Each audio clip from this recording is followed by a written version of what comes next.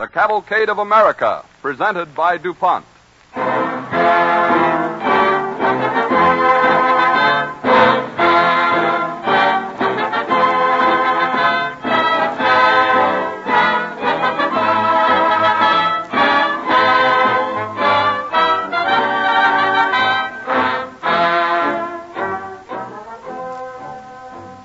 This evening we bring you the story of an inventor, John Wesley Hyatt. The very history of invention discloses the names of many Americans who, by unswerving faith in their own ideas, have become the founders of great beneficial industries. Samuel Morse in the telegraph, Alexander Graham Bell in the telephone, Eli Whitney in the cotton gin. These and many more have made their inventions the foundations upon which great commercial developments have been built. It is the same unswerving faith in American ideas and American industry that inspired DuPont chemists to strive continually towards the goal expressed in their pledge: better things for better living through chemistry.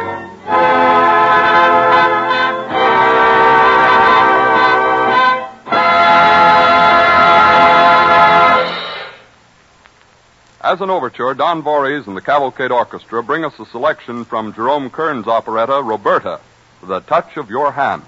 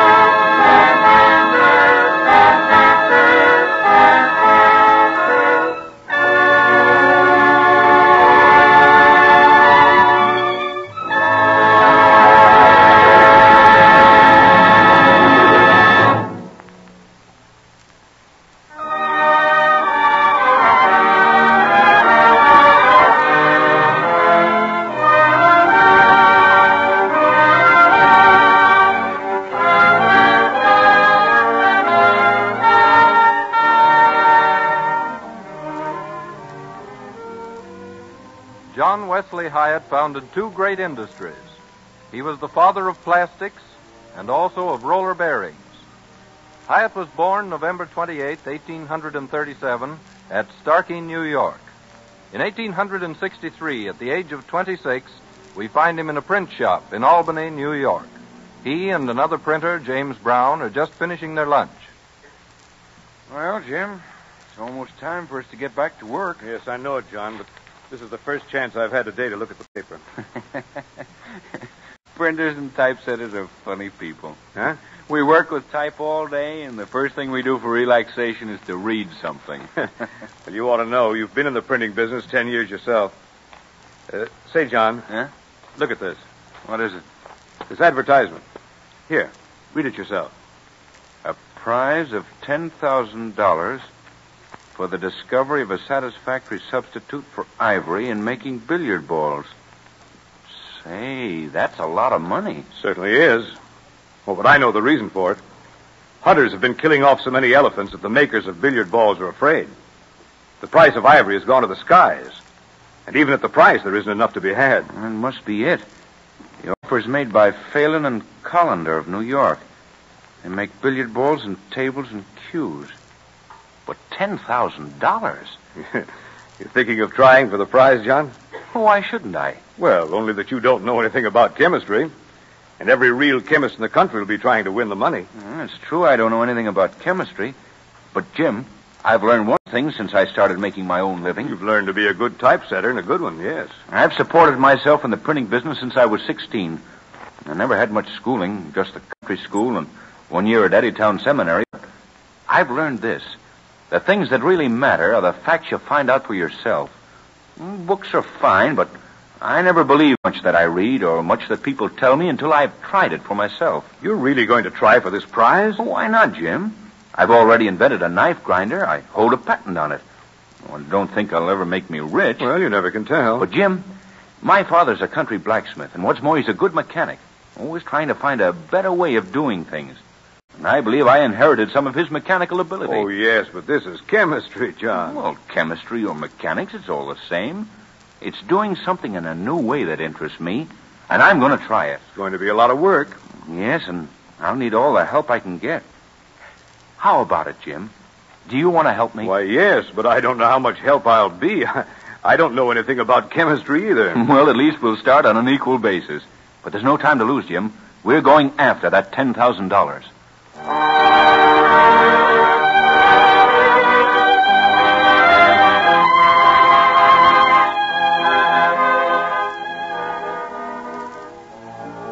So John Hyatt and his friend started out to find a satisfactory synthetic ivory.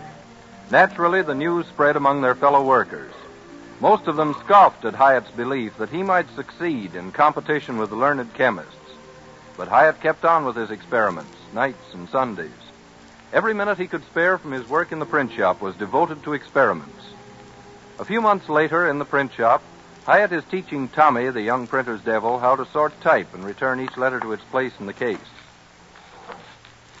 That's it, Tommy. You're doing very well. That's an awful lot to remember, Mr. Hyatt. All these letters, and every one of them has to go back into the right place. Well, take it as slowly as you need, Tommy. The point is, don't make any mistakes. There's nothing that makes a typesetter so mad as to find a wrong letter in the case. I know that all right. Didn't the old man jump all over me? You'll find that if you go slowly enough, sorting type will gradually become automatic. You won't have to think about it at all. Then you can speed up. Well, I hope so. Well, I'm trying hard, but I don't seem to learn very fast. Well, just keep at it, Tommy. That's the only way to succeed at anything. Say, Mr. Hyatt, and there's something I ought to tell you. What is it, Tommy? You know, some of the other men are laughing about you behind your back. That makes me pretty mad. Are they? What about? It's about your trying to make a billiard ball. They say you're a little crazy, cooking up all kinds of chemicals and all. Oh. I suppose Pearson is one of them. And he's the main one, yes. I thought you ought to know. Well, thanks for telling me, Tommy, but I don't mind what they say. Say, Mr. Hyatt, here comes Mr. Pearson now. Keep on sorting that type, Tommy. I am. Well, Hyatt, how is this part of your work coming on? I managed to get my work done all right. Haven't heard any complaints, have you? No, not yet. Well, you stick to your press work, Pearson, and I'll stick to my typesetting. You know, Hyatt, you ought to stick to your typesetting. You're good at that. What do you mean? I mean that you're silly to think you can find an imitation ivory. You're wasting a lot of time. It can't be done. Is it any of your business what I do with my spare time? But you're trying to do the impossible. I've got a friend named Green who knows quite a bit about chemistry. He ought to. He's assistant to Fellows at the apothecary shop around the corner. He says a lot of famous chemists have been trying for years to find something to take the place of ivory. Well, it's time somebody found it then. What chance do you think you've got if those other men haven't found it? Do you remember any of their names? Yeah, I think so. One is Alexander Parks, and another is Daniel Spill. Englishmen they are. Thanks. Well, you needn't thank me. I'm just trying to tell you that you're wasting your time. All the men are laughing at you. Well, let them laugh. But look here, Pearson. Speaking of wasting time, my time is valuable, and so is Tommy's. So instead of spending it talking to you, I think we'll get on with this job. All right, my $10,000 friend, if that's the way you feel about it. I won't take any more of your valuable time. I won't waste any more of my time on you. How are you coming with the type, Tommy? All right, Mr. Hyatt. Say, I don't like that, Mr. Pearson. Neither do I. What right is he to tell me I can't make a new material for a billiard ball? None at all. He's always bothering other people at their work. You see, Tommy, the strange part about it is that I have made billiard balls. Have you really? Yeah. Not very good ones, I'll admit. They wrinkle when they dry. We haven't found the right process yet. Perhaps we'll have to start all over again from the beginning. Well, that'd be too bad. But even if we do, we'll keep at it. And you mark my words, Tommy. Someday soon I'm going to surprise Pearson and his friends with an imitation ivory.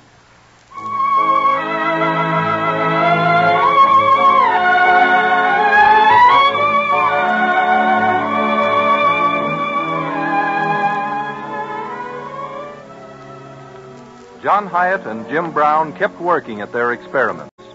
At first, they tried mixing pulverized wood with a solvent and compressing it. As a material for billiard balls, it was unsuccessful, but Hyatt later used the process in setting up a business for making checkers and dominoes. The basic idea he was groping for, to produce an artificial ivory, had not presented itself. Still, he kept on experimenting, believing only the results of his own trials with different materials. One night, he and Jim Brown were heating some ingredients in an open pot in the kitchen of the boarding house where Hyatt lived. Well, I hope we get something this time, John. Not getting discouraged, are you, Jim? Oh, no. We've put in a lot of time so far. What have we to show for it? Well, we've had a lot of fun, and we haven't spent any more money than we would have hanging around a saloon. It's been interesting, hasn't it? Well, of course. But I wish I could feel we were getting someplace with our experiments. Well, wait till this mixture cooks a while, Jim. Fumes are getting pretty heavy. Think I'll open the door. I can hardly breathe. There. Yeah, well, that is better. I was so interested in watching the mixture that I hadn't noticed how stuffy the place was. Nice of Mrs. Mack to let us use her kitchen. Oh, say, Jim, she's been sort of hinting lately that we ought to find another laboratory. Well, nobody else uses the kitchen at this time of night. How's that mixture coming along, John? Boiling nicely. Well, from the fumes it's giving off, I'd say it was really something new. I've never smelled anything like it before. Well, I never want to smell it again. Good evening, Mrs. Mack. Good evening, Mrs. Mack. Good evening to you, Mr. Brown. To you, Mr. Hyatt. What in the world is that terrible odor coming from my stove? Why, it's our latest attempt at making artificial ivory. Well, I wish to goodness that you'd leave the ivory to the elephants, Mr. Hyatt. You're a fine, sober young man, and you pay your board promptly. But you must stop using my kitchen. Your work's going to smell up the place. But, Mrs. Mack, we're right in the middle of an experiment. And my whole house is in the middle of the worst smell I ever smelled. You must stop now this minute. Well, of course, if you say so. Well, it's not only me that says so, Mr. Hyatt. It's the other boarders. The whole neighborhood. What's more, Mr. Green down at the apothecary shop warned me today. He says the way you're going on, you're likely to blow up my house. It's dangerous, he says, mixing up things like you do and putting them over a fire. Oh, that fellow Green ought to mind his own business. But chemistry is his business, Mr. Brown. He knows about it. Well, if you ask me, he doesn't know half as much as John Hyatt. Well, I'm not speaking about that. Mr. Hyatt, I hope you'll be staying on as a boarder, but I must forbid you the use of my kitchen. And you must not do your experiments in your room. All right. I suppose I'll have to rent some sort of place. But the experiments, Mrs. Mack, will go on.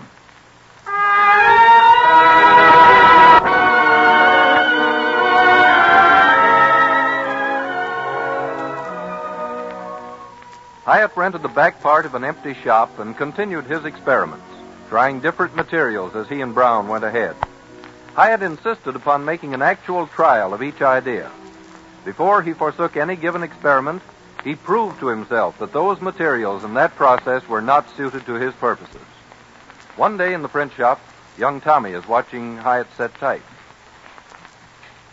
I don't see how you do it so fast, Mr. Hyatt.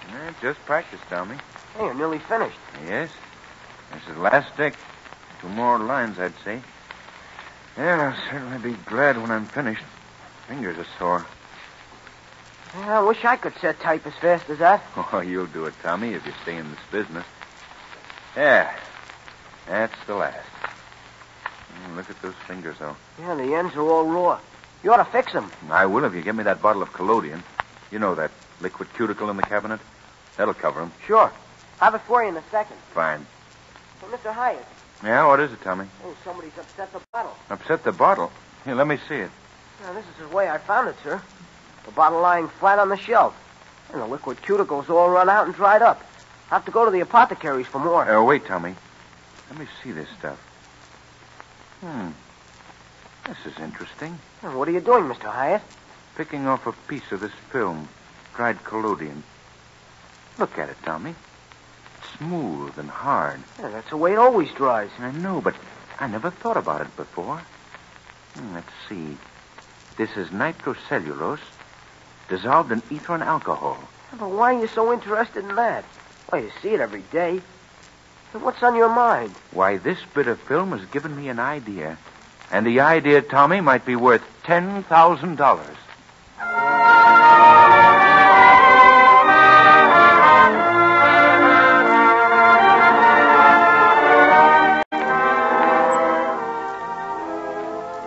From this idea, John Hyatt started an entirely new line of experiments using nitrated cotton or nitrocellulose.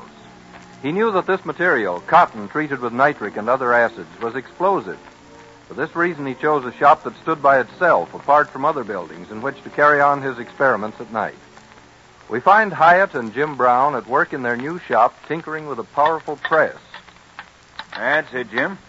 We'll get plenty of pressure from it now. Yes, the heating arrangement's all fixed, too. Yes. Hey, press plenty hot. Put your hand over it. Fine. Well, let's get busy with our mixture. All right. Here's the nitrocellulose. Yeah. Here's the camphor. Good. Say, John, where'd you get the idea of using camphor anyway? Well, I thought it was my own idea, but just lately I found out that Alexander Parks and Daniel Spill used it, too. But they mixed the stuff cold. Yes, they've probably been afraid to try heating nitrocellulose. You're not afraid, are you, Jim? Oh, of course not. We've got this wooden shield to stand behind when we put the mixture into the press. Yes, Oh, company. Just when we're ready to try our new experiment. Come in. Well, Pearson, what do you want? Oh, I just thought I'd drop in and see what you were doing. I brought Mr. Green with me from the apothecary shop. So I see. Good evening, Mr. Green. No Jim Brown, don't you? How do you do? Yes, how are you, Mr. Green? Come over to learn something about chemistry? Not exactly, Mr. Brown. Mr. Pearson has been telling me about your experiment. He says you're trying to combine nitrocellulose and camphor to make some sort of synthetic ivory. Yes, that's right. But you'd better talk to Hyatt. He's the experimenter. I'm only the helper. You realize, Mr. Hyatt, that many experienced chemists have tried to do what you're doing and failed. Yes, I knew that. And you still think that you can accomplish something when men who know what they're doing failed? They didn't know what they were doing any more than I do. I learn as I go along by trying different materials and processes. And that's all I believe. What I find out for myself. Of course, Mr. Hyatt, if you want to waste your time, that's your own privilege. That's exactly right. Come on, Jim. Let's get busy mixing this stuff. What is that? Nitrocellulose? Yes. And this is powdered camphor. Yes, I recognize it. The other ingredients are my own idea to soften the mass. Well, what are you going to do with it when you get it mixed? Ah, that's Hyatt's secret. Oh, there's no secret about it, Jim. We've got a press over here, and it's hot. Going to put the mixture in it under pressure and heat. You mean to say you're going to heat that nitrated cotton and compress it? That's right. nitrated cotton, camphor, and a few other materials. What's the matter, Green? Hey, where are you going? I'm going out of here. Get as far away as I can before they start using that press. Come on, Pearson, if you value your life. Hey, wait for me. I'm coming, too. I didn't know it was dangerous. You got rid of them nicely. I'm glad they left. Except that if this experiment turns out as I believe it will, I'd like to see Green's face. His face looked like his name when he went out the door. He was really frightened, wasn't he? Say, you know, Jim, if we knew more about these materials, maybe we wouldn't dare try this experiment. I've thought about that. But I'm willing to help you go through with it. We're trying something nobody ever tried before. And that's what makes it interesting. Well, it's ready. Help me put it in the press. How much do you need? Well, about this much. And let's flatten it out a bit. All right. That ought to be about right, considering the size of the press. All right. In it goes. All right, Jim. Throw the lever. All right. I'll start tightening up the pressure. Well, let me help you with that. Turns hard, doesn't it? Yeah. Listen to that mixture. It's cooking, all right. Get down behind that shield, John. You know how frightened Green was. Green would be frightened of his own shadow. Yeah. That's about the maximum pressure we can get. Can't take a chance of breaking the press. Well, nothing's exploded yet. Yeah, these fumes are pretty bad, though. I'd like to see what's happening inside the press. How long are you going to leave it? Well, not long. The heat'll die down anyway. I wonder what we're going to find when we open it up. You know more about it than I do. What's your guess? Well, my hope is that we'll find a brand new material. Something hard and smooth. Let's have a look. All right. Say, those fumes are bad. Wait, I'll open the window. That's better. Yeah. You ready to open the press, John? Yeah. Throw the lever. John, what is it? Why don't you speak? What's the matter? Look, Jim. They're in the press. Look at it. Jim, it's what we've been trying to find all this time. A material that would take the place of ivory.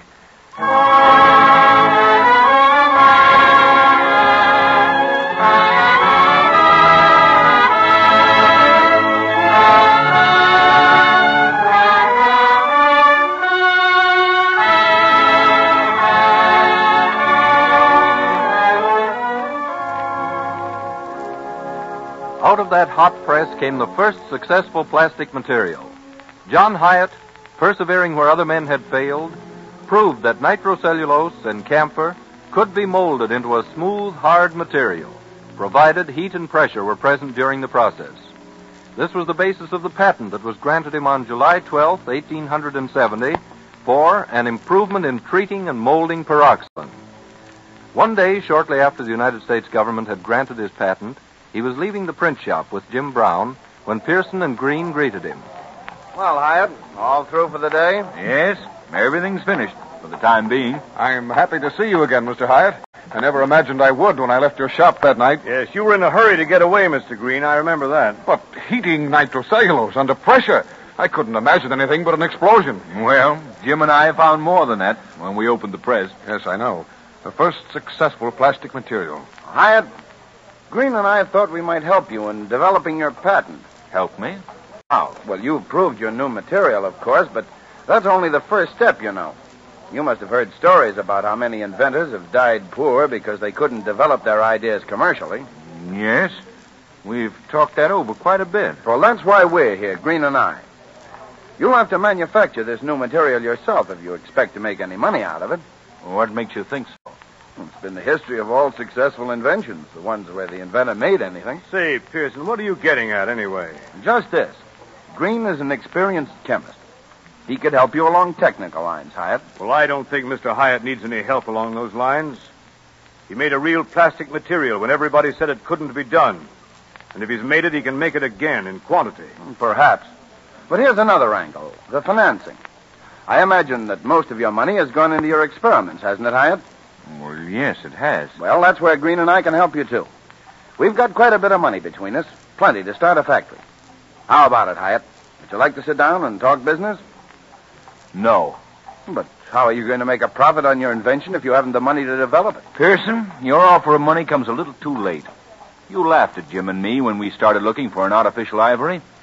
You and your friend Green told us it couldn't be done. Well, we've done it. And now my brother is on his way east. He'll finance us. We don't want your money.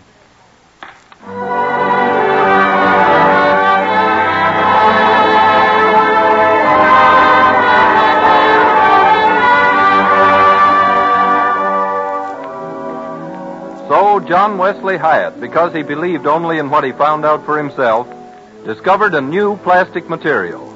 And by his discovery, he laid the foundation for a great new industry, which we know today under the collective name of plastics. Once the business was established, John Wesley Hyatt turned his inventive mind to other fields. He was granted many other patents, finally one for his principle of the roller bearing. In 1914, he was awarded the Perkin Medal, one of the most coveted of all awards for distinguished services in the field of applied chemistry and engineering. The DuPont organization, which has contributed much to the development of plastics, is proud to pay tribute to John Wesley Hyatt, particularly since 1937 is the centennial year of his birth, to add his name to the other distinguished American inventors in the Cavalcade of America.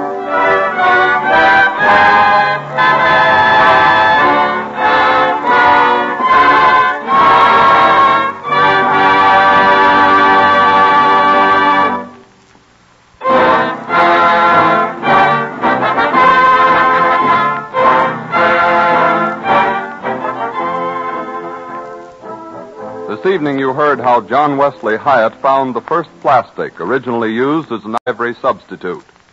Although all of us come in contact with plastics nearly every day, many people would be hard put to explain exactly what a plastic is. This name is applied to substances which, when properly mixed and treated, can be molded or cast into shape. For example, the handle of your toothbrush is probably plastic.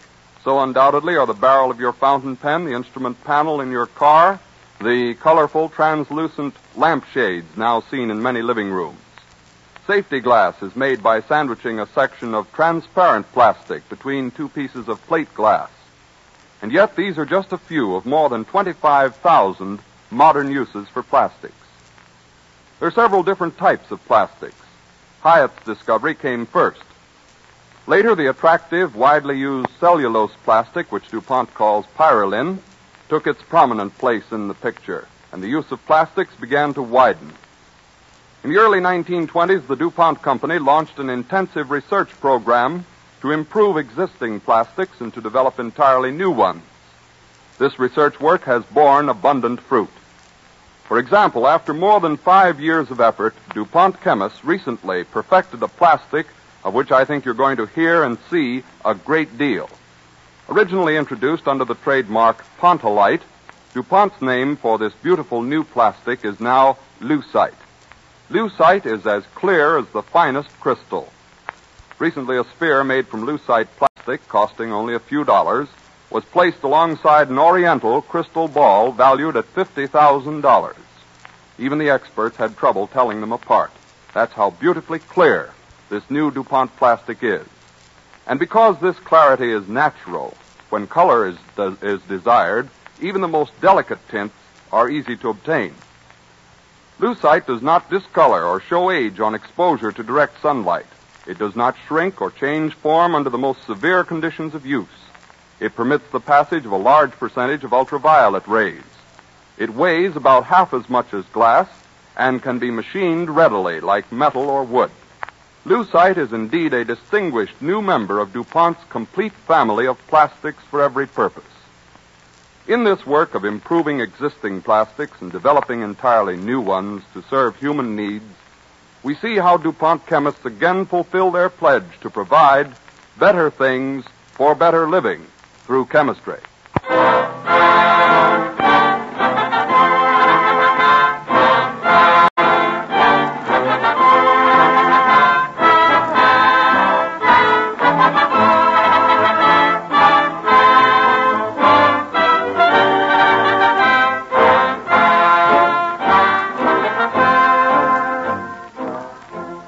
Songs of the Sea, music and stories of the men who go down to the sea in ships, will be the subject of the broadcast when next week at this same time, DuPont again presents The Cavalcade of America.